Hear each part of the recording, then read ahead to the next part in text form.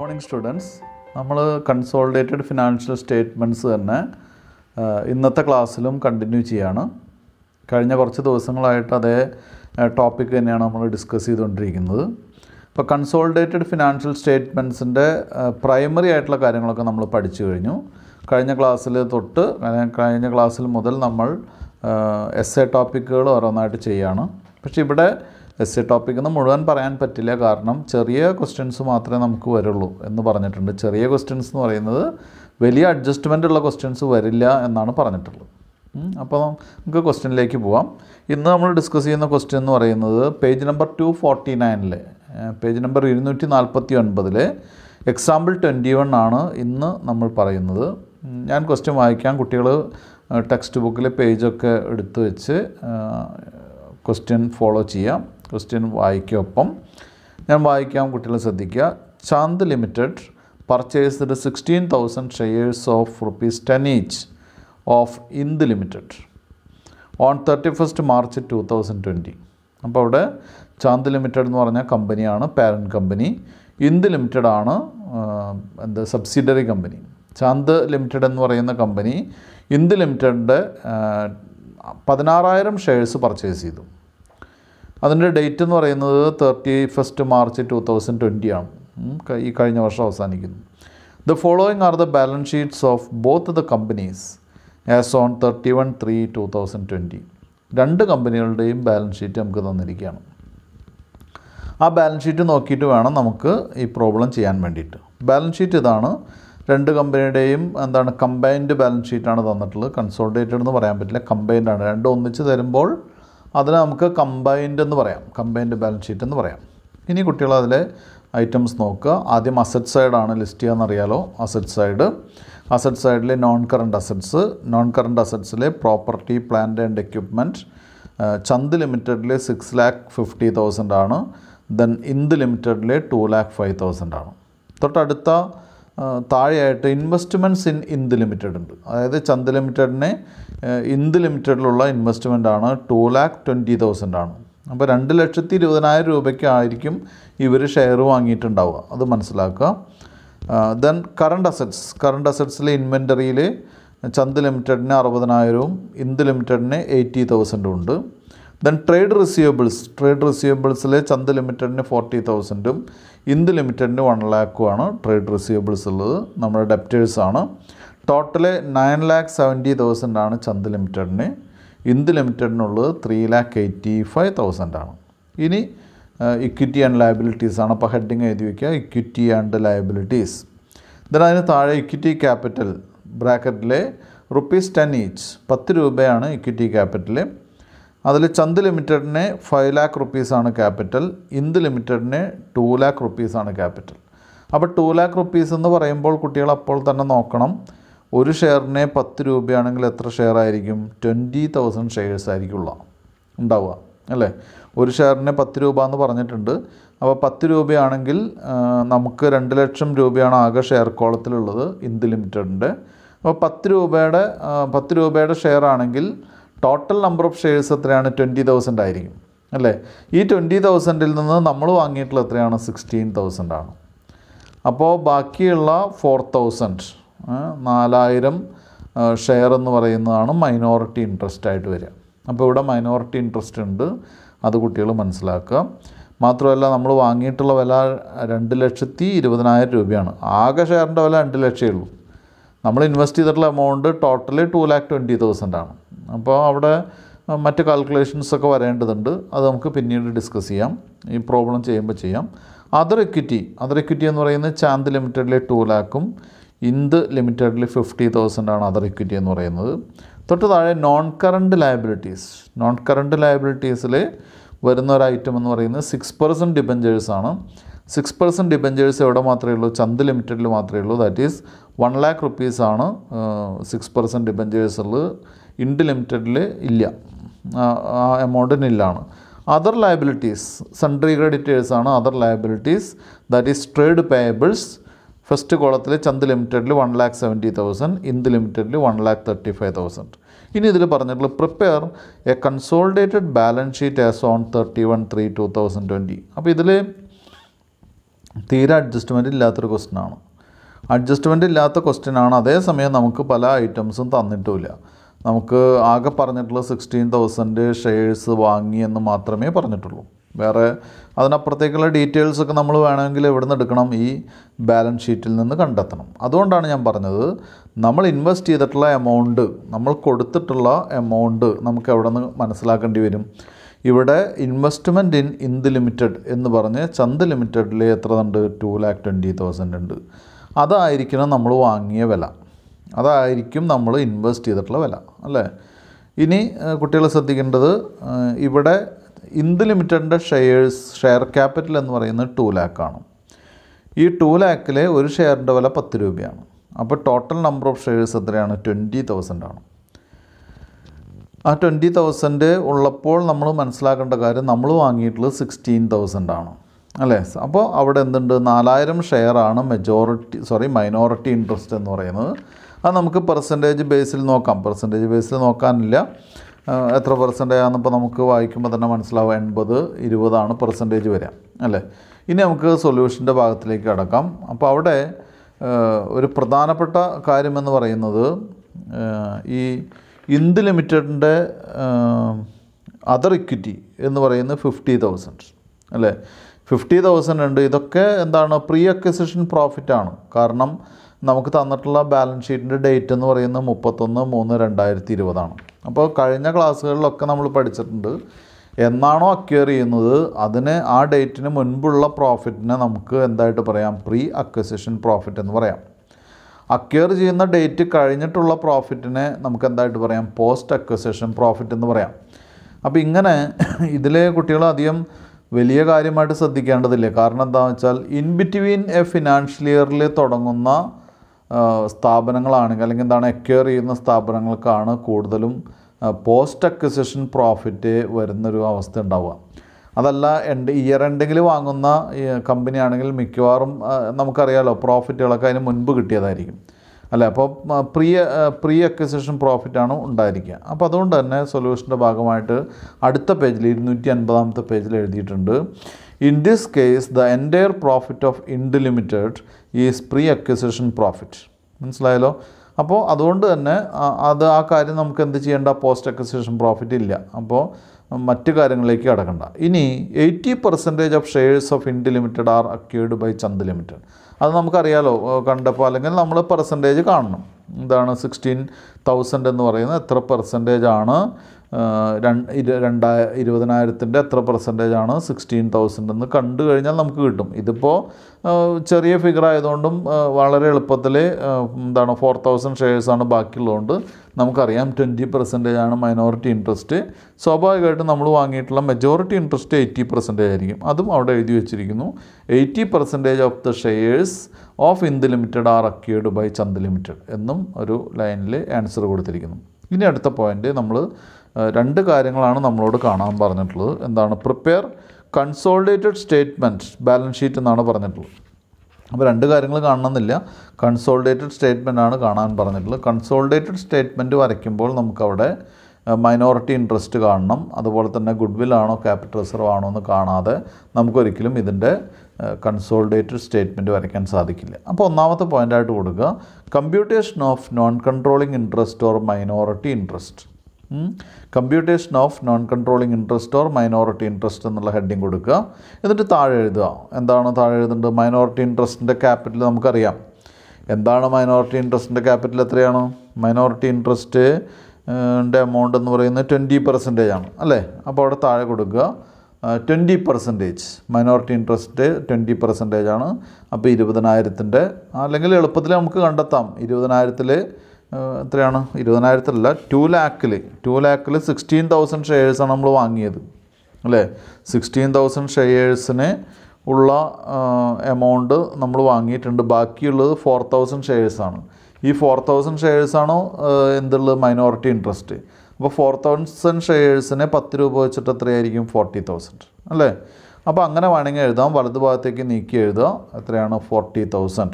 ഇനി അതല്ലെങ്കിൽ എന്ത് ചെയ്യാം? 20% കാണുക. 2 lakh ഇൻറ്റു 20% കാണും. അപ്പോൾ നമുക്കറിയാം എത്രയാണ് 2 lakhൻ്റെ 10% എന്ന് പറയുമ്പോൾ 20,000, 20% എന്ന് പറയുമ്പോൾ 40,000. അപ്പോൾ അതവിടെ വലതുവശത്തേക്ക് നീക്കി എഴുതി വയ്ക്കുക 40,000. തൊട്ട് താഴെ 20% ഓഫ് പ്രീ അക്വിസിഷൻ പ്രോഫിറ്റ്. ഇനി നമുക്കറിയാം മൈനോറിറ്റി ഇൻട്രസ്റ്റ് കാണുമ്പോൾ നമ്മൾ എന്തുമാത്രം കണ്ടാൽ പോരാ, ടോട്ടൽ എമൗണ്ട് മാത്രം കണ്ടാൽ പോരാ, അല്ലെങ്കിൽ മൈനോറിറ്റി ഇൻട്രസ്റ്റ് ക്യാപിറ്റൽ മാത്രം പോരാ, പ്രീ അക്വിസിഷൻ പ്രോഫിറ്റിൻ്റെ ഒരു ഭാഗവും ആർക്ക് അവകാശപ്പെട്ടതാണ്?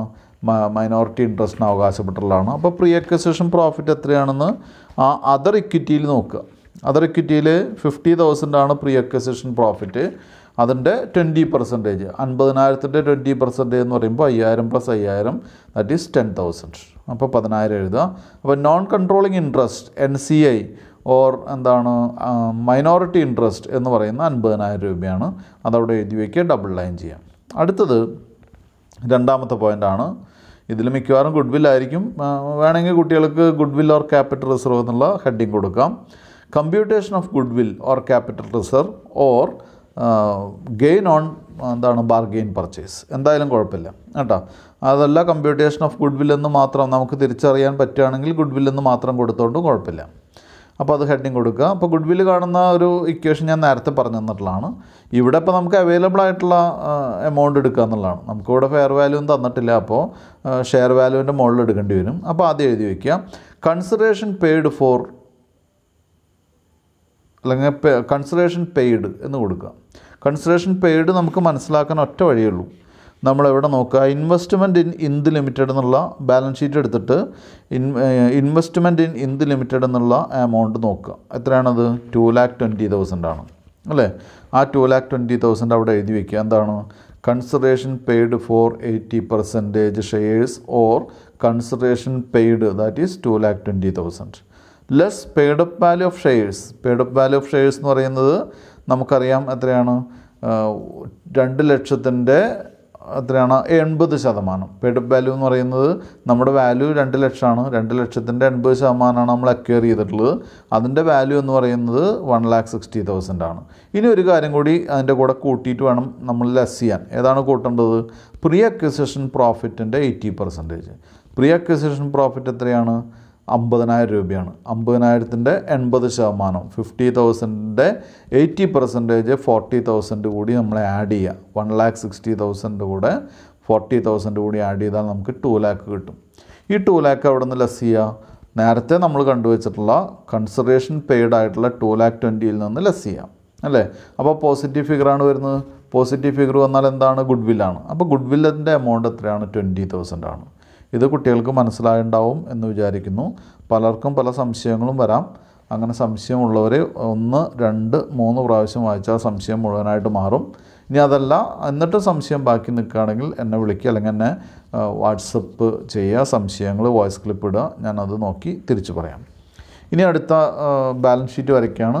Consolidated balance sheet as on 31/3 അല്ലെങ്കിൽ 31 March 2020 എന്നുള്ള ഹെഡിങ് കൊടുക്കുക.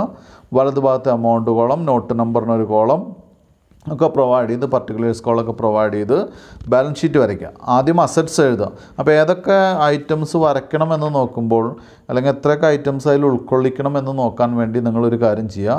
നമ്മുടെ പ്രീവിയസ് അല്ലെങ്കിൽ ബേസ് ആയിട്ടുള്ള നമ്മുടെ ക്വസ്റ്റ്യൻ ബാലൻസ് ഷീറ്റ് എടുക്കുക അല്ലേ. ക്വസ്റ്റ്യൻ ബാലൻസ് ഷീറ്റിനെ ബേസ് ചെയ്തിട്ട് നമ്പർ ഓഫ് ഐറ്റംസ് നോക്കിയാൽ മതി. അപ്പോൾ അവിടെ നോക്കിയാൽ നോൺ കറണ്ട് അസറ്റ്സിൽ എന്തൊക്കെയുണ്ട്? Property, plant and equipment. അപ്പോൾ അത് വേണം നമുക്ക്.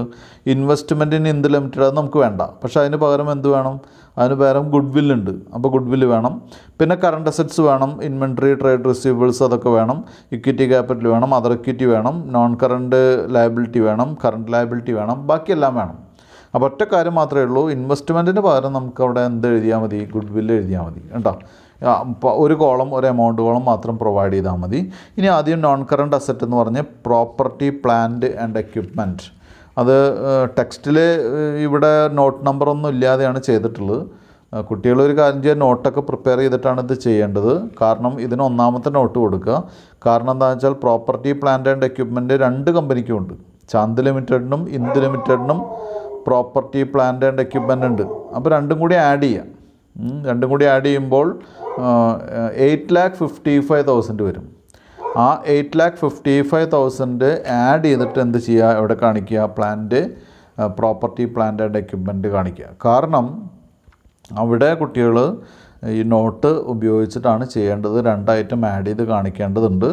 നിങ്ങൾക്ക് ആഡ് ചെയ്യാതെ ചെയ്യാൻ പറ്റും. എന്താ കാരണം എന്ന് വെച്ചാൽ ഇപ്പോൾ കഴിഞ്ഞ കുറച്ച് ക്വസ്റ്റ്യൻസ് ചെയ്ത കാരണം കൊണ്ട് അത് ആഡ് ചെയ്ത് ചെയ്യേണ്ടതാണെന്ന് നമുക്കറിയാം.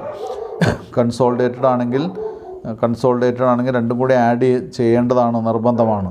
അപ്പോൾ അവിടെ കുട്ടികൾ എന്ത് ചെയ്യുക, പറ്റുവാണെങ്കിൽ നോട്ട് പ്രിപ്പയർ ചെയ്യണം. പ്രത്യേകിച്ചും എക്സാമിനേഷനൊക്കെ ക്വസ്റ്റ്യൻ വരികയാണെങ്കിൽ നിർബന്ധമായിട്ടും നോട്ട് പ്രിപ്പയർ ചെയ്തിട്ട് ചെയ്യുക. 2 ഐറ്റം ഉണ്ടെങ്കിൽ നോട്ട് പ്രിപ്പയർ ചെയ്തിട്ടാണ് ചെയ്യേണ്ടത്. അടുത്ത ഐറ്റം ഗുഡ്വില്ലാണ്. ഗുഡ്വിൽ നമ്മൾ കണ്ടുവച്ചിട്ടുണ്ട്. ഗുഡ്വില്ലിൻ്റെ എമൗണ്ട് 20,000 ആണ്. അപ്പോൾ ഗുഡ്വിൽ എന്ന് പറഞ്ഞ എമൗണ്ട് എഴുതി വയ്ക്കുക, 20,000 എഴുതി വയ്ക്കുക. Goodwill amount 20,000. നമ്മൾ നേരത്തെ കണ്ടുവച്ച എമൗണ്ട് ഇങ്ങോട്ട് എടുത്തെഴുതാണ് വേണ്ടോ. തൊട്ട് താഴെ കറണ്ട് അസറ്റ്സ്. കറണ്ട് അസറ്റ്സ് എന്ന് പറഞ്ഞാൽ നമുക്ക് നേരത്തെ പ്രീവിയസ് ബാലൻസ് ഷീറ്റിൽ നോക്കുക. പ്രീവിയസ് ബാലൻസ് ഷീറ്റിൽ നോക്കിക്കഴിഞ്ഞാൽ അവിടെ ഇൻവെൻ്ററി, അതിനും നോട്ട് പ്രിപ്പയർ ചെയ്യണം. കറണ്ട് അസറ്റ്സിനെ നോട്ട് പ്രിപ്പയർ ചെയ്യുക. കറണ്ട് അസറ്റ്സ് ഇതുപോലെ തന്നെ ഇൻവെൻ്ററി 60,000ഉം 80,000 ആണ്. രണ്ടും കൂടി ആഡ് ചെയ്യാം. അപ്പോൾ 1,40,000 കിട്ടും. 1,40,000 എഴുതുക. അപ്പോൾ വർക്കിംഗ് നോട്ടിൽ എഴുതി ആഡ് ചെയ്തിട്ട് കൊടുക്കാം. അടുത്ത ട്രേഡ് റിസീവബിൾസിനും നോട്ട് പ്രിപ്പയർ ചെയ്യണം. ടെക്സ്റ്റിലെ നോട്ട് പ്രിപ്പയർ ചെയ്തിട്ടില്ല, പക്ഷേ കുട്ടികളത് കണക്കാക്കേണ്ട. നോട്ട് പ്രിപ്പയർ ചെയ്യണം. ടെക്സ്റ്റിൽ പ്രിപ്പയർ ചെയ്തിട്ടില്ല, നോട്ട് പ്രിപ്പയർ ചെയ്തിട്ട് വേണം എഴുതാൻ. നോട്ട് നമ്പർ 3 കൊടുക്കുക. ട്രേഡ് റിസീവബിൾസ് 40,000ഉം 1,00,000 ആണ്. അപ്പോൾ 1,40,000 എഴുതുക. ഇവിടെ കുട്ടികൾ ശ്രദ്ധിക്കേണ്ട ഒരു കാര്യം, ഇതിനൊന്നും സെപ്പറേറ്റ് നോട്ട് ടെക്സ്റ്റിൽ പ്രിപ്പയർ ചെയ്യാതെയാണ് ഇത് വർക്ക് ചെയ്തിട്ടുള്ളത്. അതിൻ്റെ ഒരു കാരണം എന്താണെന്ന് വെച്ചാൽ രണ്ടും അടുത്തടുത്ത കോളത്തിൽ തന്നിട്ടുള്ള ഐറ്റംസാണ്. വേറെ വലിയ അഡ്ജസ്റ്റ്മെൻറ്റുകളില്ല. അപ്പോൾ ജസ്റ്റ് ആഡ് ചെയ്തിട്ട് എഴുതേ വേണ്ടൂ. അതിന് പ്രത്യേകിച്ചൊരു ഒരുക്കം അല്ലെങ്കിൽ നോട്ട് പ്രിപ്പയർ ചെയ്യേണ്ട ആവശ്യമില്ല എന്ന് വിചാരിച്ചിട്ടാണ് ടെക്സ്റ്റിൽ ചെയ്യാത്തത്. പക്ഷേ ഒന്നിലധികം ഐറ്റംസ് എഴുതണമെന്നുണ്ടെങ്കിൽ നോട്ട് പ്രിപ്പയർ ചെയ്യണമെന്നാണ് റൂള്. അപ്പോൾ അങ്ങനെ പ്രിപ്പയർ ചെയ്ത് എഴുതുകയായിരിക്കും ബെറ്റർ, പ്രത്യേകിച്ച് എക്സാമിനേഷന് കേട്ടോ. അപ്പോൾ ഇവിടെ ഞാൻ വായിക്കാം. Property plant and equipment 8,55,000, goodwill 20,000, inventory 1,40,000, trade receivables 1,40,000. ഈ 4 ഐറ്റം കൂടി കൂട്ടുമ്പോൾ ടോട്ടൽ വരുന്നത് 11,55,000 ആണ്. 11,55,000 രൂപയാണ് ടോട്ടൽ വരുന്നത്. ഇനി അസറ്റേ കഴിഞ്ഞിട്ടുള്ളൂ. അടുത്ത സൈഡ് ഹെഡിങ് കൊടുക്കുക. എന്താണ്? Equities and liabilities. Equities and liabilities എഴുതി കഴിഞ്ഞാൽ നമുക്ക് അറിയാം. ആദ്യം ഷെയർ ക്യാപിറ്റലാണ്. ഷെയർ ക്യാപിറ്റൽ എഴുതുക. അതിന് താഴെ ഇക്വിറ്റി ക്യാപിറ്റൽ ഓഫ് ₹10 ഈച്ച് എന്ന് പറഞ്ഞിട്ട് എഴുതുമ്പോൾ കുട്ടികൾ പ്രത്യേകം ശ്രദ്ധിക്കുക. ഇവിടെ നമുക്ക് കമ്പൈൻ ചെയ്യേണ്ട ആവശ്യമില്ല. ഇവിടെ നമ്മൾ ആരുടെ ക്യാപിറ്റൽ മാത്രമേ എടുത്തെഴുതാൻ പാടുള്ളൂ? പാരൻറ്റ് കമ്പനിയുടെ, അതായത് ഇവിടുത്തെ കേസിൽ ചന്ദ് ലിമിറ്റഡിൻ്റെ എമൗണ്ട് മാത്രമേ എടുത്തെഴുതാൻ പാടുള്ളൂ. എത്രയാണെന്ന് നേരത്തെ തന്നിട്ടുണ്ട്. എത്രയാണ്? 5 lakh ആണ്. ആ 5 lakh എടുത്തെഴുതുക. തൊട്ട് താഴെ അതർ ഇക്വിറ്റിയിൽ നമുക്ക് റിസർവ്സ് ആണ് എഴുതേണ്ടത്. റിസർവ്സ് എഴുതുമ്പോൾ കുട്ടികൾ ശ്രദ്ധിക്കേണ്ടത് കഴിഞ്ഞ വർഷത്തെ അതർ ഇക്വിറ്റി എത്രയാണെന്ന് നോക്കുക. 2 lakh ആണ്. ആ 2 lakh എടുത്തെഴുതുക. കാരണം അടുത്ത ആളുടെ 50,000 രൂപ എന്ന് നമ്മൾ എന്ത് ചെയ്തു, കുറച്ചൊരു എമൗണ്ട് നമ്മുടെ ഗുഡ്വില്ല് കാണാനും അതുപോലെ തന്നെ കുറച്ച് എമൗണ്ട് മൈനോറിറ്റി ഇൻട്രസ്റ്റ് കാണാനും എടുത്തു കഴിഞ്ഞു. പിന്നീട് അത് അവിടെ ഇല്ല, 50,000 രൂപ ഇല്ല, ഡിസ്ട്രിബ്യൂട്ട് ചെയ്ത് കഴിഞ്ഞു. അപ്പോൾ അത് എഴുതാൻ പറ്റില്ല നമുക്ക്. തൊട്ട് താഴെ എഴുതുക non controlling interest. Non controlling interest എന്ന് പറയുന്നത് എത്രയാണ്? നോൺ കൺട്രോളിങ് ഇൻട്രസ്റ്റ് നമ്മൾ കണ്ടുവച്ചിട്ടുണ്ട്. നോൺ കൺട്രോളിങ് ഇൻട്രസ്റ്റ് എന്ന് പറയുന്നത് 50,000 റുപ്പീസാണ്. ആ 50,000 റുപ്പീസ് അവിടെ എഴുതുക. നോൺ കൺട്രോളിങ് ഇൻട്രസ്റ്റ് എന്ന് പറയുന്നത് നമ്മൾ 80% വാങ്ങിയപ്പോൾ ബാക്കിയുള്ള 20% ആളുകളുടെ താല്പര്യമാണ്. ബാക്കിയുള്ള 20% ആളുകളുടെ റൈറ്റിനെയാണ് നോൺ കൺട്രോളിങ് ഇൻട്രസ്റ്റ് എന്ന് പറയുന്നത്. ആ 50,000 അവിടെ എഴുതി വയ്ക്കുക. തൊട്ട് താഴെ non current liabilities. Non current ലയബിലിറ്റീസിൽ വരുന്ന ഒരു ഐറ്റമേ ഉള്ളൂ. വായിക്കുമ്പോൾ ഞാനത് ശ്രദ്ധിച്ചതാണ്, പറഞ്ഞതാണ്. ഒരു ഡിബഞ്ചേഴ്സേ ഉള്ളൂ. കുട്ടികൾ നോക്കുക. 6% ഡിബഞ്ചേഴ്സാണ്. ചന്ദ് ലിമിറ്റഡിൽ മാത്രമേ ഉള്ളൂ. 1 lakh ആണ്. ആ 1 lakh എടുത്ത് എഴുതുക. തൊട്ട് താഴെ current ലയബിലിറ്റീസിൽ ഒരൈറ്റാണ് trade payables. Trade payables നമ്മൾ ആഡ് ചെയ്ത് എഴുതണം. ട്രേഡ് പേയബിൾസിലുള്ളത് 1,70,000ഉം 1,35,000 ആണ്. അപ്പോൾ രണ്ടും കൂടി കൂട്ടണം. അപ്പോൾ 1,70,000 + 1 lakh 270 + 35 എന്ന് പറയുമ്പോൾ എത്രയാണ് വരിക? 3,05,000 വരും. ആ 3,05,000 എഴുതുക. കുട്ടികളത് അടുത്ത നോട്ട് കൊടുത്ത് അടുത്ത നോട്ടായിട്ട് പ്രിപ്പയർ ചെയ്ത് സെപ്പറേറ്റ് നോട്ട് പ്രിപ്പയർ ചെയ്ത് ആഡ് ചെയ്തിട്ട് വേണം ട്രേഡ് പേയബിൾസ് എഴുതാൻ. That is 3,05,000. അപ്പോൾ ഇനി എന്ത് ചെയ്യാം? ഇവിടെയും 5 ഐറ്റാണ് ലയബിലിറ്റി സൈഡിൽ വന്നിട്ടുള്ളത്. ഒരു 5 lakh ക്യാപിറ്റൽ ഉണ്ട്, അതർ ഇക്വിറ്റി 2 lakh ഉണ്ട്, നോൺ കൺട്രോളിങ് ഇൻട്രസ്റ്റ് 50,000 ഉണ്ട്, 6% ഡിബഞ്ചേഴ്സ് 1 lakh ഉണ്ട്, ട്രേഡ് പേയബിൾസ് 3,05,000. ഇതെല്ലാം കൂടി കൂട്ടുമ്പോൾ 5 ഐറ്റം കൂടി കൂട്ടുമ്പോൾ നമുക്ക് ടോട്ടൽ 11,55,000 കിട്ടും. രണ്ട് അസറ്റ് സൈഡും ലയബിലിറ്റി സൈഡും ഈക്വലാണ്. നമുക്ക് എന്ത് ചെയ്യാം, അത് പ്രോബ്ലം ശരിയാണ് എന്ന് വിചാരിക്കാം കേട്ടോ. അപ്പോൾ ഈ ക്വസ്റ്റ്യനിൽ എന്താണെന്ന് വെച്ചാൽ ഈ ക്വസ്റ്റ്യൻ വളരെ സില്ലി ആയിട്ടുള്ള വളരെ സിമ്പിളായിട്ടുള്ള ക്വസ്റ്റ്യനാണ്. പക്ഷേ പ്രത്യേകത എന്താണെന്ന് വെച്ചാൽ ഇവിടെ ഫെയർ വാല്യൂ മെത്തേഡൊന്നും പറഞ്ഞിട്ടില്ല, ഓർഡിനറി മെത്തേഡാണ് നമ്മൾ കണ്ടുപിടിക്കാനുണ്ട്. പെട്ടെന്ന് കണ്ടാൽ ചിലപ്പോൾ നമുക്ക് മനസ്സിലാവില്ല. മൈനോറിറ്റി ഇൻട്രസ്റ്റ് ഉണ്ടോ എന്ന് മനസ്സിലാക്കാൻ ചില മെത്തേഡ്സ് ഉണ്ട്. കൺസിഡറേഷൻ പേയബിൾ തന്നിട്ടില്ല, നമുക്ക് കണ്ടുപിടിക്കാം, പെട്ടെന്ന് അറിയാൻ സാധിക്കും. കൺസിഡറേഷൻ പേയബിൾ പെട്ടെന്ന് അറിയാൻ സാധിക്കും. അപ്പോൾ ഇത് പ്രാക്ടീസ് ചെയ്യുക കുട്ടികൾ, വീട്ടിൽ നിന്ന് ഇത്തരം ക്വസ്റ്റ്യൻസ് വർക്കൗട്ട് ചെയ്യുക. അടുത്ത് നമുക്ക് ചെയ്യാനുള്ളത് പേജ് നമ്പർ 251 എക്സാമ്പിൾ 22 ആണ്. പേജ് നമ്പർ 251 പേജിലെ എത്രാമത്തെ ക്വസ്റ്റ്യനാണ്? എക്സാമ്പിൾ ക്വസ്റ്റ്യൻ 22 ഞാൻ ക്വസ്റ്റ്യൻ വായിക്കാം, കുട്ടികൾ ശ്രദ്ധിക്കാം. The following are the balance sheet of AB limited and it's subsidiary CD limited as on 31st March 2020. അപ്പോൾ ഇത് നമുക്ക് തന്നിട്ടുള്ളത് AB ലിമിറ്റഡ് എന്ന് പറഞ്ഞ കമ്പനിയുടെയും അതിൻ്റെ സബ്സിഡറി ആയിട്ടുള്ള CD ലിമിറ്റഡ് എന്ന് പറയുന്ന കമ്പനിയുടെയാണ് ബാലൻസ് ഷീറ്റ് നമുക്ക് തന്നിട്ടുള്ളത്. അപ്പോൾ ഇവിടെ AB ലിമിറ്റഡ് പാരൻ്റ് കമ്പനിയും CD ലിമിറ്റഡ് സബ്സിഡറി കമ്പനിയാണ്. മനസ്സിലായല്ലോ? ഇനി ഞാൻ ആ ക്വസ്റ്റ്യൻ വായിക്കാൻ, കുട്ടികളൊന്ന് ശ്രദ്ധിക്കുക. അസറ്റ്സ് എന്ന് പറയുന്നത് പ്രോപ്പർട്ടി, പ്ലാന്റ്, എക്യുപ്മെൻ്റ് എന്ന് പറയുന്നത് AB ലിമിറ്റഡിലെ 6,80,000 CD ലിമിറ്റഡിലെ 2 lakh. തൊട്ട് താഴെ investments in 32,000 shares of CD limited on 31/3/2020. Investments 32,000 ഷെയറിനുള്ള investment നടത്തിയിട്ടുള്ളത് CD ലിമിറ്റഡിൽ നടത്തിയിട്ടുള്ളത് 3 lakh-നാണ്. ശ്രദ്ധിക്കുക, 32,000 ഷെയർ എന്ന് പറഞ്ഞിട്ടുണ്ട്. അപ്പോൾ അതിന് വന്നിട്ടുള്ള എമൗണ്ട് 3 lakh-ആണ്. ഇനി ട്രേഡ് റിസീവബിൾസ് ആണ്. ട്രേഡ് റിസീവബിൾസ് എന്ന് പറയുന്നത് AB ലിമിറ്റഡിൽ 2 lakh-ഉം CD ലിമിറ്റഡിൽ 3 lakh-ഉമാണ്. അങ്ങനെ ടോട്ടൽ AB ലിമിറ്റഡിൻ്റെ ടോട്ടൽ അസറ്റ്സ് എന്ന് പറയുന്നത് 11,80,000-ഉം CD ലിമിറ്റഡിൻ്റെ ടോട്ടൽ അസറ്റ്സ് എന്ന് പറയുന്നത് 5 lakh-ഉമാണ്. ഇനി ഇക്വിറ്റി ആൻഡ് ലയബിലിറ്റീസ് അടുത്ത ഹെഡിങ് ആണ്. Equity and ലയബിലിറ്റീസിൽ equity capital ₹10 each എന്ന് പറയുന്നത് 10 lakh-ഉം 4 lakh-ഉമാണ്. AB ലിമിറ്റഡിൻ്റെ 10 lakh-ഉം CD ലിമിറ്റഡിൽ 4 lakh-ഉമാണ്. അതർ ഇക്വിറ്റിയുടെ ബ്രാക്കറ്റിൽ പറയുന്നുണ്ട് റിസർവ്സ് ആണ്. റിസർവ്സ് AB ലിമിറ്റഡിലെ 1 lakh-ഉം CD ലിമിറ്റഡിൽ 40,000-ഉമാണ്. ട്രേഡ് പേയബിൾസ് AB ലിമിറ്റഡിൽ 80,000-ഉം CD ലിമിറ്റഡിൽ 60,000-ഉമാണ്. അപ്പോൾ ഇവിടെ അതിന് ടോട്ടൽ രണ്ടും സെയിം ആണ്. 11,80,000 ആൻഡ് 5 lakh-ആണ്. അസറ്റ്സും ലയബിലിറ്റീസും ഈക്വലാണ്, അതിലൊന്നും പ്രശ്നമില്ല. പക്ഷേ ഇക്വിറ്റി ക്യാപിറ്റൽ കുട്ടികൾ ശ്രദ്ധിക്കുക. ഇക്വിറ്റി ക്യാപിറ്റലിലെ 4 lakh-ആണ് CD ലിമിറ്റഡിൽ വന്നിട്ടുള്ളത്. 4 lakh വന്നപ്പോൾ ഒരു ഷെയറിൻ്റെ വില 10 രൂപയാണ്. അപ്പോൾ 4 lakh-ൽ ഒരു ഷെയറിൻ്റെ വില 10 രൂപയാണെങ്കിൽ എത്ര ഷെയർ ഉണ്ടാവും? 40,000 ഷെയർസ് ഉണ്ടാവും അല്ലേ? 40,000 ഷെയർസിൽ നമ്മൾ വാങ്ങിയിട്ടുള്ളത് 32,000 ഷെയർസാണ്. അപ്പോൾ ബാക്കി എത്രയുണ്ടാവും? ബാക്കി 8,000 ഷെയർസ് ഉണ്ടാവും. 8,000 ഷെയർസിനെ 10 രൂപ വെച്ച് 80,000 ആയിരിക്കും എന്ത്? Minority ഇൻട്രസ്റ്റിനെ അവകാശപ്പെട്ടിട്ടുള്ള share capital. പിന്നീട് അതിൻ്റെ കൂടെ മൈനോറിറ്റി ഇൻട്രസ്റ്റ് കാണണമെങ്കിൽ നമുക്ക് പ്രീ അക്വിസിഷൻ പ്രോഫിറ്റ് കൂടി ആഡ് ചെയ്യണം. അപ്പോൾ ഇപ്പോൾ കുട്ടികൾ മനസ്സിലാക്കുക, മൈനോറിറ്റി ഇൻട്രസ്റ്റ് എന്ന് പറയുന്ന ക്യാപിറ്റലിൻ്റെ പോർഷൻ എത്രയാണ്? 80,000 ആണ്. അവരുടെ കയ്യിലുള്ള ഷെയർസ്, മൈനോറിറ്റി ഇൻട്രസ്റ്റ് ഷെയർസ് എന്ന് പറയുന്നത് 8,000 ഷെയർസാണ്. ഇനി നമുക്ക് അതിൻ്റെ സൊല്യൂഷനിലേക്ക് പോകാം. അവിടെയും കുട്ടികൾ ശ്രദ്ധിക്കേണ്ടത് ഇതിൻ്റെ ഡേറ്റ് 31st March 2020 ആണ് ഇതിൻ്റെ ഡേറ്റ് എന്ന് പറയുന്നത്. അതായത് ക്ലോസിംഗ് ഡേറ്റ് 31/3/2020 ആണ്. അതുകൊണ്ട് തന്നെ ഇതിനൊരിക്കലും പോസ്റ്റ് അക്വിസിഷൻ പ്രോഫിറ്റ് ഉണ്ടാവില്ല, കാരണം സെയിം ഡേറ്റിൻ്റെ ബാലൻസ് ഷീറ്റാണ് തന്നിട്ടുള്ളത്. അപ്പോൾ ഞാൻ നേരത്തെ കഴിഞ്ഞ ക്വസ്റ്റ്യനിൽ പറഞ്ഞ പോലെ തന്നെ ഒരു വർഷത്തിൻ്റെ അവസാനത്തിൽ നമ്മൾ അക്വിസിഷൻ നടത്തുകയാണെങ്കിൽ അതിനൊരിക്കലും എന്തുണ്ടാവില്ല? അതിനൊരിക്കലും പോസ്റ്റ് അക്വിസിഷൻ പ്രോഫിറ്റ് ഉണ്ടാവില്ല. അതിനെന്ത് മാത്രമേ ഉണ്ടാവുള്ളൂ? പ്രീ അക്വിസിഷൻ പ്രോഫിറ്റ് മാത്രമേ അതിനുണ്ടായിരിക്കുള്ളൂ. ഇനി നമുക്കത് നോക്കാം. ക്വസ്റ്റ്യൻ പറഞ്ഞിട്ടുള്ള അവസാനം പറഞ്ഞിട്ടുണ്ട് prepare consolidated balance sheet as on 31/3/2020 എന്നാണ് ക്വസ്റ്റ്യൻ പറഞ്ഞിട്ടുള്ളത്. അപ്പോൾ consolidated balance ഷീറ്റാണ് prepare ചെയ്യേണ്ടതെങ്കിലും consolidated balance sheet prepare ചെയ്യാൻ നമുക്ക് എന്ത് വേണം? മൈനോറിറ്റി ഇൻട്രസ്റ്റ് അറിയണം. അതുപോലെ തന്നെ നമുക്ക് എന്തറിയണം? മറ്റേ ഗുഡ് വില്ലാണോ ക്യാപിറ്റൽ റിസർവ് ആണോ എന്നൊക്കെ അറിഞ്ഞാലേ നമുക്കിത് ചെയ്യാൻ സാധിക്കുള്ളൂ കേട്ടോ. അപ്പോൾ സൊല്യൂഷനിലേക്ക് പോകാം. ഒന്നാമത്തെ പോയിൻ്റ് തന്നെ ടെക്സ്റ്റിൽ പറഞ്ഞിട്ടുള്ളത്, ആൻസറിൽ പറഞ്ഞിട്ടുള്ളത് all reserves R pre acquisition എന്നാണ് പറഞ്ഞിട്ടുള്ളത്. അപ്പോൾ അവിടെ ഓൾ റിസർവ്സ് എന്ന് പറയുന്നത് all profits R pre acquisition profits എന്നാണ് അർത്ഥം.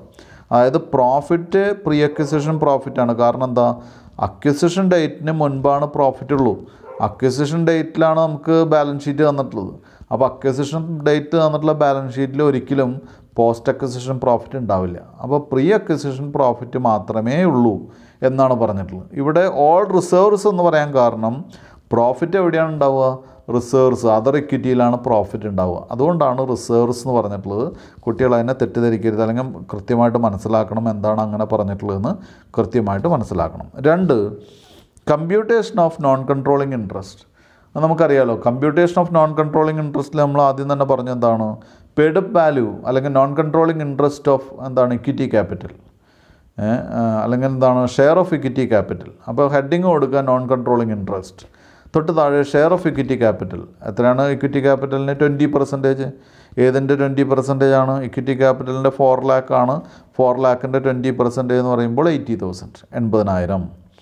തൊട്ട് താഴെ add share of pre acquisition profit. Pre acquisition profit എത്രയാണ്? നമുക്കിവിടെ CD ലിമിറ്റഡിൻ്റെ ഇക്വിറ്റി അതർ ഇക്വിറ്റിയിൽ നോക്കുക. കുട്ടികളെല്ലാവരും തന്നെ CD ലിമിറ്റഡിൻ്റെ അതർ ഇക്വിറ്റിയിൽ നോക്കുക. അതർ ഇക്വിറ്റിയിൽ ബ്രാക്കറ്റിൽ റിസർവ് എന്ന് എഴുതിയിട്ട് ലാസ്റ്റ് കോളത്തിൽ ഒരു എമൗണ്ട് ഉണ്ടായിരിക്കും. അതാണ് CD ലിമിറ്റഡിൻ്റെ പ്രോഫിറ്റ്. എത്രയാണ് പ്രോഫിറ്റ്? 40,000 രൂപയാണ് അല്ലേ. ഈ 40,000ത്തിൻ്റെ 20% ആർക്ക് അവകാശപ്പെട്ടിട്ടുള്ളതാണ്? മൈനോറിറ്റി ഇൻട്രസ്റ്റുകാർക്ക് അവകാശം. മൈനോറിറ്റി ഇൻട്രസ്റ്റ് ആണ് 20%. എന്തായിട്ടും അങ്ങനെയാണ്. ക്യാപിറ്റൽ മാത്രമല്ല, എല്ലാം അതർ ഇക്വിറ്റി അത് തന്നെയാണ്. അപ്പോൾ ഇവിടെ എന്ത് ചെയ്യുക, 20% അതിൻ്റെ 20%, ഇതിൻ്റെ 40,000ൻ്റെ 20%, 8,000 കൂടി ആഡ് ചെയ്യുക. അപ്പോൾ നമുക്ക് ടോട്ടൽ അല്ലെങ്കിൽ എന്താണ് നോൺ കൺട്രോളിങ് ഇൻട്രസ്റ്റ് കിട്ടും. ആ നോൺ കൺട്രോളിങ് ഇൻട്രസ്റ്റ് എത്രയാണ്? 88,000 ആണ്. അപ്പോൾ നോൺ കൺട്രോളിങ് ഇൻട്രസ്റ്റ് നമ്മൾ കണ്ടുപിടിച്ചു. എത്രയാണ്? 88,000 ആണ് നമ്മുടെ നോൺ കൺട്രോളിങ് ഇൻട്രസ്റ്റ് എന്ന് പറയുന്നത്. ഇനി അടുത്ത മൂന്നാമത്തെ ഹെഡ് എന്ന് പറയുന്നത് computation of good will or capital reserve അല്ലെങ്കിൽ അതിനെ ക്യാപിറ്റൽ റിസർവിനെ പറയുന്ന മറ്റൊരു പേരെന്താ? Gain on bargain purchase. നമ്മുടെ ടെക്സ്റ്റിൽ കൂടുതലും അതാണ് ഉപയോഗിച്ചിട്ടുള്ളത്. അപ്പോൾ computation of good will or gain on bargain purchase price എന്ന് പറഞ്ഞ് അവിടെ ഹെഡിങ് എഴുതി വയ്ക്കുക. എന്നിട്ട് ആദ്യം എന്ത് ചെയ്യുക, കൺസിഡറേഷൻ പെയ്ഡ് എഴുതി വയ്ക്കുക. കൺസിഡറേഷൻ പെയ്ഡ് നമുക്ക് ഇവിടെ തന്നിട്ടില്ല, പക്ഷെ നമ്മൾ എവിടെ നിന്ന് അറിയാമത്? കൃത്യമായിട്ട് നമുക്ക് ആ അസറ്റ്സിൽ പറഞ്ഞിട്ടുണ്ട്. Investments in 32,000 shares. എത്രയാണ് എമൗണ്ട് കൊടുത്തിട്ടുള്ളത്? 3 lakh ആണ്. 3 ലക്ഷം രൂപയാണ് നമ്മൾ ഇൻവെസ്റ്റ് ചെയ്തിട്ടുള്ളത്. അതിന് ഡേറ്റും കൂടി കൊടുത്തിട്ടുണ്ട്. അപ്പോൾ അവിടെ കൃത്യമായിട്ട് നമുക്കറിയാം ആ എമൗണ്ട് നമ്മൾ എടുത്തെഴുതുക. അതായത് കൺസിഡറേഷൻ പെയ്ഡ് എത്രയാണ്? 3 lakh. ഇനി നമ്മൾ എന്ത് ചെയ്യണം? ലെസ് പെയ്ഡ് അപ്പ് വാല്യൂ അല്ലെങ്കിൽ ലെസ് പ്രൊപ്പോർഷനേറ്റ് വാല്യൂ എന്ന് പറഞ്ഞ് നമ്മൾ എന്ത് ചെയ്യണം? നമ്മുടെ ഷെയർ എത്രയാണ്? 4 lakh ആണ് ടോട്ടൽ എമൗണ്ട് അല്ലേ. 4 lakh × 80/100. എന്താ കാരണം? 4 ലക്ഷത്തിൻ്റെ 80%. 4 ലക്ഷത്തിൻ്റെ 80% നമുക്ക് എന്ത് ചെയ്യേണ്ടത്? നമ്മൾ അക്വയർ ചെയ്യേണ്ടത് 4 ലക്ഷത്തിൻ്റെ 80% എന്ന് പറയുന്നത് എത്രയാണ്? 3,20,000 ആണ്. അതവിടെ ഇന്നർ കോളത്തിൽ എഴുതി വയ്ക്കുക. 4 lakh ആണ്. 4 lakhൻ്റെ 80% ഷെയർസാണ്. നമുക്ക് 80% പ്രൊപ്പോർഷനാണ് നമുക്ക് വേണ്ടത്. അപ്പോൾ 4 lakh ആണ് നമ്മുടെ ടോട്ടൽ ഷെയറിൻ്റെ വാല്യൂ. ഏതിൻ്റെ? CD ലിമിറ്റഡിൻ്റെ total share value 4 lakh ആണ്. കുട്ടികളെല്ലാവരും തന്നെ ഇക്വിറ്റി ക്യാപിറ്റലിന് നേരെ നോക്കുക. ആ CD ലിമിറ്റഡ് എന്നുള്ള കോളത്തിൽ 4 lakh ഉണ്ട് അല്ലേ. 4 lakhൻ്റെ 80% ആണ് നമുക്ക് വേണ്ടത്. അപ്പോൾ 4 lakhൻ്റെ 80% ഇന്നർ കോളത്തിൽ എഴുതി വയ്ക്കുക. 3,20,000. തൊട്ട് താഴെ share in pre acquisition profit. Pre acquisition പ്രോഫിറ്റിൽ share. Pre acquisition profit എത്രയാണ്? നമുക്കറിയാം 40,000 ആണ് പ്രോഫിറ്റ്. 40,000ൻ്റെ 80%. പ്രീ അക്വിസിഷൻ പ്രോഫിറ്റ് എന്ന് പറയുന്നത് 40,000ൻ്റെ 80%. എത്രയാണ്? 32,000 അല്ലേ. ഇനി രണ്ടും കൂടി കൂട്ടുക. ഏതാണ്? 3,20,000ഉം 32,000ഉം കൂടി കൂട്ടുക. അപ്പോൾ 3,52,000 വരും. 3,52,000 വരും. അതെവിടെ നിന്ന് കുറയ്ക്കുക? മുകളിലെ എമൗണ്ടിൽ നിന്ന് കുറയ്ക്കുക. അപ്പോൾ നമുക്കറിയാം 3 ലക്ഷത്തിൽ നിന്ന് 3,52,000 കുറച്ചാൽ നെഗറ്റീവ് ഫിഗറാണ് വരിക അല്ലേ. നെഗറ്റീവ് ഫിഗർ വരുമ്പോൾ നെഗറ്റീവ് അവിടെ എഴുതേണ്ട ആവശ്യമില്ല. നെഗറ്റീവ് ഫിഗർ വരികയാണെങ്കിൽ അതെന്താണ്? അത് ഗെയിൻ ഓൺ ബാർഗെയിൻ പർച്ചേസ് ആണ്. മനസ്സിലായല്ലോ? ഇതുവരെയുള്ള കഴിഞ്ഞ ക്വസ്റ്റ്യനിലൊക്കെ നമുക്ക് പോസിറ്റീവ് ഫിഗറാണ് വന്നത്. പോസിറ്റീവ് ഫിഗർ വരികയാണെങ്കിൽ അത് ഗുഡ് വില്ലാണ്. നെഗറ്റീവ് ഫിഗർ വരികയാണെങ്കിൽ അതെന്താണ്? നമ്മുടെ ഗുഡ് വില്ലാണ്, അല്ലെങ്കിൽ ഗെയിൻ ആണ്, അല്ലെങ്കിൽ ഗെയിൻ ഓൺ ബാർഗെയിൻ പർച്ചേസ് ആണ്, പ്രോഫിറ്റാണ് അവിടെ വന്നിട്ടുള്ളത് കേട്ടോ. അത് ശ്രദ്ധിക്കുക. ഇനി നമുക്ക് ക്വസ്റ്റ്യനിലേക്ക് പോവാം. ക്വസ്റ്റ്യൻ ചെയ്യുമ്പോൾ ഹെഡിങ് ആദ്യം തന്നെ ബാലൻസ് ഷീറ്റിൻ്റെ ഹെഡിങ് എഴുതി വയ്ക്കുക. Consolidated balance sheet as on 31/3/2020 എന്നുള്ള ഹെഡിങ് എഴുതി വയ്ക്കുക. എന്നിട്ട് വലത് ഭാഗത്ത് ഒരു എമൗണ്ട് കോളും ഒരു നോട്ട് നമ്പർ കോളും കൊടുക്കുക. ലെഫ്റ്റ് ഹാൻഡ് സൈഡിൽ പർട്ടിക്കുലേഴ്സ് കൊടുക്കുക. എന്നിട്ട് നമ്മൾ നേരത്തെ ഉള്ള നമ്മുടെ ക്വസ്റ്റ്യനിലുള്ള ബാലൻസ് ഷീറ്റ് നോക്കുക. വളരെ ചെറിയൊരു ബാലൻസ് ഷീറ്റാണ് അത്, അല്ലേ? വളരെ ചെറിയ ബാലൻസ് ഷീറ്റ് ആയതുകൊണ്ട് തന്നെ ഇവിടെ നമുക്ക് എന്ത് വേണ്ട? പ്രോപ്പർട്ടി, പ്ലാന്റ്, എക്യുപ്മെൻറ്റ് എഴുതുക. രണ്ടാമത്തെ ഐറ്റം വേണ്ട, ഇൻവെസ്റ്റ്മെൻറ്റ് വേണ്ട. അതിന് പകരം ട്രേഡ് റിസീവബിൾസ് 2 ഐറ്റം മതി. പിന്നീട് എവിടെയാണ്? പിന്നീട് ഇക്വിറ്റി ആൻഡ് ലയബിലിറ്റീസ് കഴിഞ്ഞിട്ടാണ് നമുക്ക് ക്യാപിറ്റൽ റിസർവ് എഴുതാനുള്ള സ്പേസ് വേണ്ടത്. അത് ക്യാപിറ്റൽ റിസർവ് അങ്ങനെയല്ല എഴുതുക, ഞാൻ പറഞ്ഞുതരാം. അപ്പോൾ ആദ്യം തന്നെ അസറ്റ്സ് ഹെഡിങ് കൊടുക്കുക. അസറ്റ്സിൻ്റെ താഴെ നോൺ കറണ്ട് അസറ്റ്സ് എന്നുള്ള ഹെഡിങ്ങിൽ ആദ്യം പ്രോപ്പർട്ടി, പ്ലാന്റ് ആൻഡ് എക്യുപ്മെൻറ്റ് കൊടുക്കുക. എന്നിട്ട് നമ്മൾ സാധാരണ ഞാൻ പറഞ്ഞില്ലേ 2 ഐറ്റമുള്ള കാരണം കൊണ്ട് സാധാരണ നോട്ട് വരച്ചിട്ടാണ് ചെയ്യുക. അപ്പോൾ കുട്ടികൾ നോട്ട് വരച്ചിട്ട് എക്സാമിനേഷന് വർക്ക് ചെയ്യുക. ഇവിടെ ഇപ്പോൾ തൽക്കാലം എന്ത് ചെയ്യുക? AB ലിമിറ്റഡിൽ നോക്കിയേ 6,80,000 ആണുള്ളത്, അതെടുക്കുക. CD ലിമിറ്റഡിൽ എത്രയാണ്? 2 lakh ആണ്. രണ്ടും കൂടി കൂട്ടുമ്പോൾ എത്രയുണ്ടാവും? 8,80,000 ഉണ്ടാവും. അതെടുത്ത് എഴുതുക. Property, plant and equipment 2 കമ്പനിയുടെയും combined ആയിട്ട് എടുത്ത് എഴുതുക. അത് തന്നെയാണ് ഇപ്പോൾ കഴിഞ്ഞ ക്ലാസ്സിലും പറഞ്ഞത്, അതിന് മുമ്പത്തെ ക്ലാസ്സിലും പറഞ്ഞത്. അപ്പോൾ ടോട്ടൽ 8,80,000 വരും. അടുത്ത കറണ്ട് അസറ്റ്സ്. ഈ 2 ഐറ്റം അവിടെ വരുള്ളൂ. കറണ്ട് അസറ്റ്സിൽ വരുന്ന ഐറ്റം ട്രേഡ് റിസീവബിൾസ് ആണ്. അപ്പോൾ ട്രേഡ് റിസീവബിൾസ് എടുക്കുക. ട്രേഡ് റിസീവബിൾസിൽ നമുക്കുള്ള ഐറ്റം എന്ന് പറയുന്നത് 2 lakhും 3 lakhും ആണ്. രണ്ടും കൂടി കൂട്ടുമ്പോൾ 2 + 3 എത്രയാണ്? 5 lakh ആണ്. 5 lakh അവിടെ എഴുതുക, അല്ലേ? അതിനിടയിലൊരു ഐറ്റം നമ്മൾ വിട്ടുപോയി, അത് എലിമിനേറ്റ് ചെയ്ത് കളയാനുള്ള ഐറ്റമാണ്. ഇൻവെസ്റ്റ്മെൻറ്റ്സ് ഇൻ CD ലിമിറ്റഡ് ഇനി നമ്മുടെ ബാലൻസ് ഷീറ്റിൽ ഉണ്ടാവാൻ പാടില്ല. കൺസോളിഡേറ്റഡ് ബാലൻസ് ഷീറ്റിൽ ഒരിക്കലും നമ്മുടെ സബ്സിഡറി കമ്പനിയുടെ ഇൻവെസ്റ്റ്മെൻറ്റ്, സബ്സിഡറി കമ്പനിയിലുള്ള നമ്മുടെ ഇൻവെസ്റ്റ്മെൻറ്റ് ഒരിക്കലും എക്സിബിറ്റ് ചെയ്യാൻ പാടില്ല. അപ്പോൾ ട്രേഡ് റിസീവബിൾസ് 5 lakh ആണ്. അങ്ങനെ ടോട്ടൽ 13,80,000, 13,80,000 എഴുതുക. ഡബിൾ ലൈൻ ചെയ്യാം. ഇനി അടുത്ത് എന്ത് ചെയ്യുക? Equity and liabilities. Equities and അല്ലെങ്കിൽ ഇക്വിറ്റി ആൻഡ് ലയബിലിറ്റീസ് എന്ന് പറഞ്ഞിട്ട് ഇക്വിറ്റി ക്യാപിറ്റൽ ഓഫ് ₹10 each എന്ന് പറഞ്ഞിട്ട് വേറെ സംശയിക്കാനൊന്നുമില്ല. നമ്മുടെ AB ലിമിറ്റഡിൻ്റെ എമൗണ്ട് എടുത്ത് എഴുതുക. AB ലിമിറ്റഡിൻ്റെ ഇക്വിറ്റി ക്യാപിറ്റൽ എത്രയാണ്? 10 lakhs ആണ്. 10 lakhs എടുത്ത് എഴുതുക. ബ്രാക്കറ്റിൽ ₹10 each എഴുതി 10 lakhs എടുത്ത് എഴുതുക. അതർ ഇക്വിറ്റിക്ക് എന്ത് വേണം? നമുക്ക് നോട്ട് നമ്പർ വേണം. നിർബന്ധമായിട്ട് നോട്ട് വേണം. അപ്പോൾ നമ്മൾ കുട്ടികൾ നേരത്തെ നോട്ട് വരച്ചിട്ടുള്ള കുട്ടികളാണെങ്കിൽ, പ്രോപ്പർട്ടിക്ക് വരച്ചിട്ടുള്ള കുട്ടികളാണെങ്കിൽ ഇവിടെ 2ാമത്തെ നോട്ടാണ് വരിക. 2 അല്ല 3ാമത്തെ നോട്ടാണ് വരിക. ട്രേഡ് റിസീവബിൾസിന് വേണം, ഇവിടെ 3ാമത്തെയാണ്. ഒന്നും വരയ്ക്കാത്ത ടെക്സ്റ്റ് പോലെ ചെയ്യുന്ന ആളുകൾക്കാണെങ്കിൽ 1ാമത്തെ നോട്ടാണ് വരിക. അതർ ഇക്വിറ്റിയിൽ നമുക്ക് സാധാരണ റിസർവ്സ് എന്നിട്ടിട്ട് നമ്മൾ എഴുതാറാണ് പതിവ്, അല്ലേ? ഇവിടെ എന്താണ്? അതർ ഇക്വിറ്റി റിസർവ്സ് എന്നുള്ള ഹെഡിങ് കൊടുക്കുക. Not number 1 other equity reserves എന്നുള്ള ഹെഡിങ് കൊടുക്കുക. എന്നിട്ട് താഴെ എഴുതുക reserves of AB limited. Reserves of AB limited എന്ന് പറഞ്ഞിട്ട് AB ലിമിറ്റഡിൻ്റെ റിസർവ്സ് എത്രയാണ്? 1 lakh ആണ്. അതവിടെ എഴുതി വയ്ക്കുക. തൊട്ട് താഴെ gain on bargain purchase. Gain on bargain purchase അല്ലെങ്കിൽ ക്യാപിറ്റൽ റിസർവ് അവിടെ താഴെ എഴുതുക. ക്യാപിറ്റൽ റിസർവ് എത്രയാണ് നമ്മൾ കണ്ടുപിടിച്ചിട്ടുണ്ട്?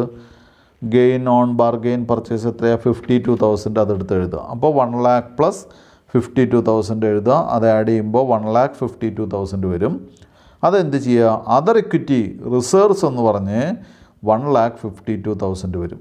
അതവിടെ എഴുതി വയ്ക്കുക. ഒരിക്കലും നമ്മളൊരു കാര്യം ചെയ്യരുത്, അതായത് നമ്മുടെ സബ്സിഡറി കമ്പനിയുടെ റിസർവ് പിന്നെ എടുക്കാൻ പാടില്ല. സബ്സിഡറി കമ്പനിയുടെ റിസർവ് ഓൾറെഡി നമ്മൾ റൈറ്റ് ഓഫ് ചെയ്തു, അല്ലെങ്കിൽ റൈറ്റ് ഓഫ് അല്ല, ഓൾറെഡി നമ്മൾ ഡിസ്ട്രിബ്യൂട്ട് ചെയ്തു. അത് മൈനോറിറ്റി ഇൻട്രസ്റ്റിനും ഹോൾഡിംഗ് അല്ലെങ്കിൽ എന്താണ് പാരൻറ്റ് കമ്പനിയുടെയൊക്കെ പേരിലേക്ക് മാറ്റി കൊടുത്തു. അതൊരിക്കലും ആഡ് ചെയ്ത് അങ്ങനെ ഒരു തെറ്റ് കുട്ടികളുടെ ഭാഗത്തുനിന്ന് ഉണ്ടാവരുത്. ഒരിക്കലും തന്നെ സബ്സിഡറി കമ്പനിയുടെ റിസർവും അതുപോലെ തന്നെ ഹോൾഡിംഗ് കമ്പനിയുടെ റിസർവും കൂടി ആഡ് ചെയ്ത് കാണിക്കാൻ പാടില്ല. അങ്ങനെ തെറ്റ് വരരുത്. പക്ഷേ എന്ത് കാണിക്കണം? നമ്മുടെ ക്യാപിറ്റൽ റിസർവ് അവിടെയാണ് കാണിക്കേണ്ടത്. ഗെയിൻ ഓർ ബാർഗെയിൻ പർച്ചേസ് ഉണ്ടെങ്കിൽ അത് ഈ അതർ ഇക്വിറ്റിയിൽ ആഡ് ചെയ്തിട്ട് കാണിക്കേണ്ട ഒരായിട്ടാണ് കുട്ടികൾ ശ്രദ്ധിക്കുക. അടുത്ത പ്രധാനപ്പെട്ട കാര്യം വിട്ടുപോകുന്നതാണ് നോൺ കൺട്രോളിങ് ഇൻട്രസ്റ്റ്. അവിടെയാണ് എഴുതേണ്ടത്. നോൺ കൺട്രോളിങ് ഇൻട്രസ്റ്റ് നമ്മൾ നേരത്തെ കണ്ടുവച്ചിട്ടുണ്ട്. നേരത്തെ കണ്ടുവച്ചിട്ടുള്ള നോൺ കൺട്രോളിങ് ഇൻട്രസ്റ്റ് എന്ന് പറയുന്നത് 88,000 ആണ്. ആ 88,000 എടുത്ത് എഴുതുക. നോൺ കൺട്രോളിങ് ഇൻട്രസ്റ്റ് 88,000 എടുത്ത് എഴുതുക. ദെൻ അതിന് ശേഷം കറണ്ട് ലയബിലിറ്റീസ് അടുത്ത നോട്ട് പ്രിപ്പയർ ചെയ്യുക. ടെക്സ്റ്റിൽ നോട്ടൊന്നും പ്രിപ്പയർ ചെയ്തിട്ടില്ല.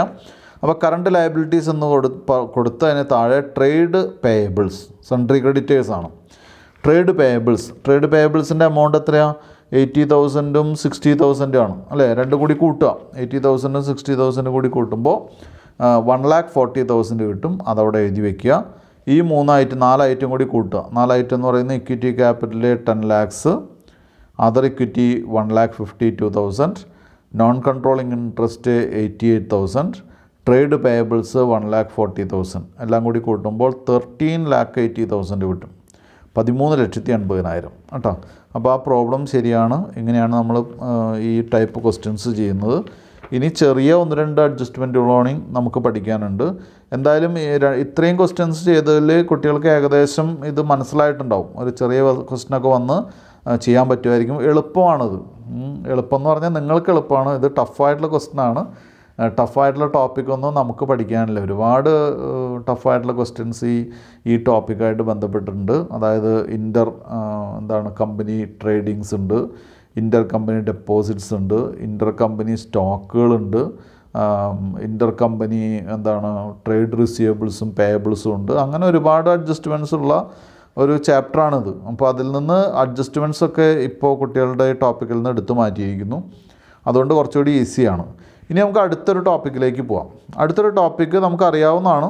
എന്തായാലും ഞാൻ ഒന്ന് വായിക്കാം. Pre acquisition and post acquisition profit. ഇതൊക്കെ നമ്മൾ നേരത്തെ ഒരുപാട് തവണ പറഞ്ഞതാണ്, എങ്കിലും ഒന്നുകൂടി പറയാം. പ്രീ അക്വിസിഷൻ എന്ന് പറഞ്ഞാൽ അപ്പോൾ ആദ്യം അക്വിസിഷൻ എന്താണെന്ന് പഠിക്കണം. അക്വിസിഷൻ എന്ന് പറഞ്ഞു കഴിഞ്ഞാൽ നമുക്കറിയാം ഹോൾഡിംഗ് കമ്പനി എന്നാണോ പാരൻറ്റ് കമ്പനി അല്ലെങ്കിൽ ഹോൾഡിംഗ് കമ്പനി എന്നാണോ സബ്സിഡിയറി കമ്പനിയെ പർച്ചേസ് ചെയ്യുന്ന ഡേറ്റിനെയാണ് നമ്മൾ അക്വിസിഷൻ എന്ന് പറയുന്നത് അല്ലേ. അക്വിസിഷൻ ഡേറ്റ് ഏതാണെന്ന് ചോദിച്ചു കഴിഞ്ഞാൽ നമ്മൾ ഹോൾഡിംഗ് കമ്പനി ഒരു സബ്സിഡിയറി കമ്പനിയെ പർച്ചേസ് ചെയ്യുന്ന ഡേറ്റിനെയാണ് എന്തായിട്ട് പറയുന്നത് അക്വിസിഷൻ ഡേറ്റ് എന്ന് പറയുന്നത്. അപ്പോൾ അക്വിസിഷൻ ഡേറ്റിന് മുൻപുള്ള പ്രോഫിറ്റിനെ പ്രീ അക്വിസിഷൻ പ്രോഫിറ്റ് എന്നും അക്വിസിഷന് ശേഷമുള്ള പ്രോഫിറ്റിനെ പോസ്റ്റ് അക്വിസിഷൻ പ്രോഫിറ്റ് എന്നും പറയും. മനസ്സിലായല്ലോ. സാധാരണ നമുക്ക് തരുന്ന ഇപ്പോൾ ഇതുവരെ തന്നിട്ടുള്ള ക്വസ്റ്റ്യൻ്റെ ഒരു പ്രത്യേകത എന്താണെന്ന് വെച്ചാൽ നമുക്ക് തന്നിട്ടുള്ള ക്വസ്റ്റ്യനുകളൊക്കെ ക്ലോസിംഗ് ഡേറ്റിലാണ് പർച്ചേസ് ചെയ്യുന്നത്. ക്ലോസിംഗ് ഡേറ്റിൽ പർച്ചേസ് ചെയ്യുന്നു. ക്ലോസിംഗ് ഡേറ്റിൽ തന്നെ ബാലൻസ് ഷീറ്റ് തരുന്നു. അപ്പോൾ ക്ലോസിംഗ് ഡേറ്റിലെ ബാലൻസ് ഷീറ്റ് തന്നാൽ അതിലെ പ്രോഫിറ്റ് ഉണ്ടെങ്കിൽ ഉള്ള പ്രോഫിറ്റൊക്കെ pre acquisition പ്രോഫിറ്റാണ്. Closing ഡേറ്റിൽ balance sheet തന്നിട്ട് അതിന് ശേഷമുള്ള ഒരു കൊല്ലത്തെ പ്രോഫിറ്റ് കൂടി തന്നിട്ടുണ്ടെങ്കിൽ നമുക്ക് എന്തുണ്ട്? പോസ്റ്റ് അക്വിസിഷൻ പ്രോഫിറ്റ് ഉണ്ട്. മനസ്സിലായല്ലോ. ഇപ്പോൾ സാധാരണ കഴിഞ്ഞ 2 ക്വസ്റ്റ്യൻ്റെ ഒരു പ്രത്യേകത എന്താണെന്ന് വെച്ചാൽ പ്രീ അക്വിസിഷൻ പ്രോഫിറ്റ് മാത്രമേ ഉള്ളൂ. ചില ക്വസ്റ്റ്യനിൽ നമ്മൾ ചെയ്തിട്ടുള്ള ക്വസ്റ്റ്യനിൽ പ്രീ അക്വിസിഷൻ പ്രോഫിറ്റ് ഇല്ലാത്ത ക്വസ്റ്റ്യൻസും ഉണ്ട്. അപ്പോൾ ആദ്യം തന്നെ കുട്ടികൾ മനസ്സിലാക്കേണ്ടത് ഞാൻ നേരത്തെ തന്നെ പറഞ്ഞു തന്നിട്ടുള്ളതാണ്. ഇപ്പോൾ ഈ ഹെഡ് വന്നപ്പോൾ ഒന്നുകൂടി പറയുന്നു. എന്നാണോ നമ്മൾ ഈ കമ്പനി പർച്ചേസ് ചെയ്യുന്നത് അല്ലെങ്കിൽ അക്വിസിഷൻ നടത്തുന്നതിന് മുൻപുള്ള പ്രോഫിറ്റ് അല്ലെങ്കിൽ അന്ന് വരെയുള്ള പ്രോഫിറ്റിനെ പ്രീ അക്വിസിഷൻ പ്രോഫിറ്റ് എന്നും അക്വിസിഷൻ നടത്തിയതിന് ശേഷമുള്ള ഡേറ്റുള്ള പ്രോഫിറ്റിനെ പോസ്റ്റ് അക്വിസിഷൻ പ്രോഫിറ്റ് എന്നും പറയും. അപ്പോൾ പ്രീ അക്വിസിഷൻ പ്രോഫിറ്റ് നമ്മൾ എന്ത് ചെയ്യും? അത് മൈനോറിറ്റി ഇൻട്രസ്റ്റ് എത്ര പെർസെൻറ്റേജാണ് നമ്മുടെ ഹോൾഡിങ്സ് അത് നമ്മുടെ എമൗണ്ടായിട്ട് ആഡ് ചെയ്യും. മറ്റത് എവിടേക്ക് മാറ്റും? മൈനോറിറ്റി ഇൻട്രസ്റ്റ് ആയിട്ട് മാറ്റും. ഇനി പോസ്റ്റ് അക്വിസിഷൻ പ്രോഫിറ്റ് എന്ത് ചെയ്യും എന്നുള്ളതാണ് ഇവിടുത്തെ അടുത്ത ക്വസ്റ്റ്യൻ. അപ്പോൾ പോസ്റ്റ് അക്വിസിഷൻ പ്രോഫിറ്റിനെ എന്ത് ചെയ്യുമെന്ന് ചോദിച്ചു കഴിഞ്ഞാൽ profit earned after the date of acquisition. Profit earned after the date of acquisition is treated as post-acquisition profits, that is revenue profits. Such post-acquisition profits are treated as follows while preparing consolidated balance sheet. അങ്ങനെ വരുന്ന post acquisition profit revenue profit ആണ്. അതെങ്ങനെ deal ചെയ്യുമെന്നാണ് നമ്മളോട് പറയുന്നത്. 2 രീതിയിലാണ്. ഒന്ന് A point പറയുന്നു, the share of the parent company is added to the revenue profits of the parent company and shown as other equity. അതായത് പാരൻറ്റ് കമ്പനിയുടെ ഷെയർ എന്ന് പറഞ്ഞു കഴിഞ്ഞാൽ ഒരു കമ്പനിയിലെ 80% നമ്മൾ വാങ്ങിയതെങ്കിൽ, പാരൻ്റ് കമ്പനി വാങ്ങിയതെങ്കിൽ പ്രോഫിറ്റിൻ്റെ പോസ്റ്റ് അക്വിസിഷൻ പ്രോഫിറ്റിൻ്റെ 80% ആ കമ്പനിയുടെ എന്തിലേക്ക് മാറ്റും? റവന്യൂ പ്രോഫിറ്റ്സിലേക്ക് മാറ്റും. അത് എന്നിട്ട് എവിടെ കാണിക്കും? അതർ ഇക്വിറ്റി എന്നുള്ള ബേസിൽ റിസർവ്സിൽ കാണിക്കും. ഇനി B point, the share of NCI is added to non controlling interest. ഇത് നമ്മൾ നേരത്തെ ചെയ്തിട്ടുള്ളതാണ്, എന്നാലും പുതിയൊരു ടോപ്പിക്കായിട്ട് നമുക്ക് പഠിക്കുന്നത് മാത്രം. The share of NCI is added to non controlling interest എന്നാണ് പറഞ്ഞിട്ടുള്ളത്. ഇനി നമുക്ക് ഇത് വെച്ചിട്ടുള്ളൊരു ക്വസ്റ്റ്യനാണ് ചെയ്യേണ്ടത്. അപ്പോൾ അടുത്തൊരു ക്വസ്റ്റ്യൻ നമുക്ക് ഡിസ്കസ് ചെയ്യാം. പേജ് നമ്പർ 253 കുട്ടികൾ ശ്രദ്ധിക്കുക. പേജ് നമ്പർ 253, എക്സാമ്പിൾ 23 ആണ്. എക്സാമ്പിൾ 23 ഞാൻ ക്വസ്റ്റ്യൻ വായിക്കാം, നിങ്ങൾ ശ്രദ്ധിക്കുക. The following are the balance sheet of Adam limited and Smith limited as on 31/3/2020. രണ്ട് കമ്പനിയുടെയാണ് ബാലൻസ് ഷീറ്റ് തന്നിട്ടുള്ളത്. ഞാൻ ബാലൻസ് ഷീറ്റിനകത്തെ ഐറ്റംസ് വായിക്കാം. അസറ്റ്സ്, നോൺ കറണ്ട് അസറ്റ്സ്, അതിൽ തന്നിട്ടുള്ള property plant and equipment 3 lakh ആണ് ആഡം ലിമിറ്റഡിന്. ദെൻ സ്മിത്ത് ലിമിറ്റഡിന് 1,40,000 ആണ്. Investments in Smith limited. അപ്പോൾ ഇൻവെസ്റ്റ്മെൻറ്റ്സ് ഇൻ സ്മിത്ത് ലിമിറ്റഡ് എന്ന് പറഞ്ഞാൽ നമ്മൾ കൺസിഡറേഷനാണ് അവിടെ പറയുന്നത്. കൺസിഡറേഷൻ കൊടുത്തിട്ടുള്ളത് 1,62,400 ആയിരിക്കും. അതാണ് എമൗണ്ട് തന്നിട്ടുള്ളത്, 1,62,400. ഇനി കറണ്ട് അസറ്റ്സ് ആണ്. കറണ്ട് അസറ്റ്സിൽ ഇൻവെൻറ്ററി എവിടെ മാത്രമേ ഉള്ളൂ? ആഡമിൽ മാത്രമേ ഉള്ളൂ, സ്മിത്തിൽ ഇൻവെൻറ്ററി ഇല്ല. തൊട്ടടുത്ത് ട്രേഡ് റിസീവബിൾസ് എവിടെ മാത്രമേ ഉള്ളൂ? ആഡമിലില്ല. എവിടെ മാത്രമേ ഉള്ളൂ? സ്മിത്തിൽ മാത്രമേ ഉള്ളൂ. ഇനി ടോട്ടൽ എന്ന് പറയുന്നത് 7,80,000 ആണ് Adam ലിമിറ്റഡിൻ്റെ total assets. Smith ലിമിറ്റഡിൻ്റെ total assets എന്ന് പറയുന്നത് 3,60,000 ആണ്. അടുത്തത് ഇക്വിറ്റി ആൻഡ് ലയബിലിറ്റീസ് ആണ്. Equity and ലയബിലിറ്റീസിലെ equity capital of ₹10 each. അതിൽ ആഡം ലിമിറ്റഡിൽ 5 lakhും സ്മിത്ത് ലിമിറ്റഡിൽ 2 lakhുമാണ്. ആദം ലിമിറ്റഡിൽ 5 lakhും സ്മിത്ത് ലിമിറ്റഡിൽ 2 lakhുമാണ്. ഇനി അതർ ഇക്വിറ്റി എന്ന് പറയുന്നത് വർക്കിംഗ് നോട്ട് ഉണ്ട്, ഒന്നാമത്തെ വർക്കിംഗ് നോട്ടാണ്. ആദം ലിമിറ്റഡിൽ 1,60,000ഉം സ്മിത്ത് ലിമിറ്റഡിൽ 79,000ഉം ആണുള്ളത്. അതർ ലയബിലിറ്റീസ് എന്ന് പറയുന്നത് ട്രേഡ് പേയബിൾസ് 1,20,000, ട്രേഡ് പേയബിൾസ് തന്നെ സ്മിത്തിൽ 81,000. ഇനി നോട്ട് നമ്പർ 1, അതായത് റിസർവ്സ് എന്താണെന്ന് നോക്കാം നമുക്ക്. അതർ ഇക്വിറ്റി എന്താണെന്ന് നോക്കാം. അതർ ഇക്വിറ്റിയിൽ രണ്ടായിട്ടാണുള്ളത്. ജനറൽ റിസർവിൽ 1 lakh ഉണ്ട്, 60,000 ഉണ്ട്. 1 lakh Adam ലിമിറ്റഡിലും 60,000 Smith ലിമിറ്റഡിലുണ്ട്. Surplus profit എത്രയാണ്? പ്രോഫിറ്റ് എന്ന് പറയുന്നത് ആഡം ലിമിറ്റഡിന് 60,000ഉം സ്മിത്ത് ലിമിറ്റഡിന് 19,000ഉം. അങ്ങനെ ടോട്ടൽ ആണ് 1,60,000ഉം 79,000ഉം വരുന്നത്. ഇനി അതിൻ്റെ ക്വസ്റ്റ്യനിലേക്ക് കടക്കാം നമുക്ക്. Question, Adam limited acquired 12,000 shares in Smith limited. അപ്പോൾ ഇവിടെ 12,000 ഷെയർസ് മാത്രമേ വാങ്ങിയിട്ടുള്ളൂ. അപ്പോൾ നമ്മൾ ജസ്റ്റ് ഒന്ന് നോക്കുക. ജസ്റ്റ് ആ ക്യാപിറ്റൽ ഒന്ന് നോക്കിയ കുട്ടികൾ. ക്യാപിറ്റൽ 10 രൂപയുടെ ക്യാപിറ്റലാണ്. 10 രൂപയുടെ ക്യാപിറ്റൽ എന്ന് പറയുമ്പോൾ 20,000 ഷെയർസാണ് സ്മിത്തിന് ഉണ്ടാവുക, അല്ലേ? സ്മിത്തിൻ്റെ 20,000ൽ നമ്മൾ വാങ്ങിയിട്ടുള്ളത് ആകെ 12,000 ഉള്ളൂ. അപ്പോൾ 8,000 ബാക്കിയാണ്. 12,000 മാത്രമേ നമ്മൾ പർച്ചേസ് ചെയ്തിട്ടുള്ളൂ. അപ്പോൾ Adam limited acquired 12,000 shares in Smith limited on 1st April 2019 four ₹1,62,400. അതെന്തിനു വേണ്ടിയിട്ടാണ്? 1,62,400 രൂപയ്ക്കാണ് ആ ഷെയർ നമ്മൾ വാങ്ങിയിട്ടുള്ളത്. അപ്പോൾ കറക്റ്റാണ്, അത് കൃത്യമായിട്ട് പറഞ്ഞിട്ടുണ്ട്. ഇവിടെ പറഞ്ഞിട്ടില്ലെങ്കിൽ നമുക്ക് എവിടെ നിന്ന് കണ്ടുപിടിക്കാം? അവിടെ ഇൻവെസ്റ്റ്മെൻറ്റ് ഇൻ സ്മിത്ത് ലിമിറ്റഡ് എന്നുള്ളൊരു പോയിൻ്റ് ഉണ്ട്. പ്രോപ്പർട്ടി പ്ലാന്റ് എക്യുപ്മെൻറ്റിന് താഴെ ഇൻവെസ്റ്റ്മെൻറ്റ് ഇൻ സ്മിത്ത് ലിമിറ്റഡ് എന്നുള്ളൊരു പോയിന്റിൽ നമുക്ക് കണ്ടുപിടിക്കാം. ഇപ്പോൾ ഇവിടെ അത് സെപ്പറേറ്റ് തന്നിട്ടുണ്ട്. When general reserve and profit of Smith limited showed A balance of 40,000 and 8,000 respectively. അപ്പോൾ അവിടെ ഒരു കാര്യം കൂടി ഉണ്ട്. അത് എപ്പോഴാണ് ഇവർ വാങ്ങിയത്? ജനറൽ റിസർവും അതുപോലെ തന്നെ എന്താണ് P&L അക്കൗണ്ടും പ്രോഫിറ്റും എത്ര കാണിക്കുന്ന സമയത്താണ്? 40,000ഉം 8,000ഉം കാണിക്കുന്ന സമയത്താണ് ഇവിടെ വാങ്ങിക്കുന്നത്. അപ്പോൾ ഇവിടെ വളരെ പ്രധാനപ്പെട്ട, വളരെ ഇമ്പോർട്ടൻ്റ് ആയിട്ടുള്ള ടോപ്പിക്കാണത്. ഈ pre acquisition and post acquisition profit കാണാൻ വളരെ പ്രധാനപ്പെട്ട ഒരു ടോപ്പിക്കാണ്. ഇനി ഇതിൽ പറഞ്ഞിട്ടുള്ളത് prepare A consolidated balance sheet as on 31/3/2020 എന്നാണ്. അപ്പോൾ ഇതിൽ നമുക്ക് ആദ്യം കണ്ടുപിടിക്കേണ്ടത് post acquisition and pre acquisition profit കണ്ടുപിടിക്കണം. അതിൽ പോസ്റ്റ് അക്വിസിഷൻ പ്രോഫിറ്റ് നമ്മൾ എന്തായിട്ട് കാണണം? എന്താണ് റവന്യൂ പ്രോഫിറ്റായിട്ട് കാണണം, പ്രീ അക്വിസിഷൻ പ്രോഫിറ്റ് ക്യാപിറ്റൽ പ്രോഫിറ്റായിട്ട് കാണാം, ക്യാപിറ്റലായിട്ടായിട്ട് കാണാം. എന്തായാലും ഈ ഒരു എന്താണ് ക്വസ്റ്റ്യൻ നമുക്കിവിടെ ഈ ക്ലാസ്സിൽ വർക്ക് ചെയ്യാനുള്ള സമയം ഉണ്ടാവില്ല. അപ്പോൾ അത് ഈ ക്വസ്റ്റ്യൻ വർക്ക് ചെയ്യുന്നത് അടുത്ത ക്ലാസ്സിലേക്കാവാം. അപ്പോൾ അടുത്ത ക്ലാസ്സിൽ തുടങ്ങുന്നതിന് മുൻപായിട്ട് തന്നെ കുട്ടികൾ എന്ത് ചെയ്യണം, ഇതിൻ്റെ പ്രീ അക്വിസിഷൻ പ്രോഫിറ്റും അതുപോലെ തന്നെ പോസ്റ്റ് അക്വിസിഷൻ പ്രോഫിറ്റൊക്കെ എന്താണെന്നും എങ്ങനെയാണ് അഡ്ജസ്റ്റ് ചെയ്യാമെന്നൊക്കെ ഒന്ന് കണ്ടുപിടിക്കണം. ഈ ടോപ്പിക്കിൽ എന്തെങ്കിലും സംശയം ഉണ്ടെങ്കിൽ, ടഫായിട്ട് തോന്നിയത് ഇപ്പോൾ വളരെ എളുപ്പമായിട്ട് തോന്നിയിട്ടുണ്ടാവുമെന്ന് തോന്നുന്നു എന്ന് മനസ്സിലാക്കുന്നു. എന്തെങ്കിലും സംശയങ്ങളുണ്ടെങ്കിൽ കുട്ടികൾ വാട്സപ്പ് മെസ്സേജ് ചെയ്യണം, അല്ലെങ്കിൽ വിളിക്കണം. ഞാനത് ക്ലിയർ ചെയ്യാം. എല്ലാവരും നന്നായിട്ട് പഠിക്കുക. Thank you.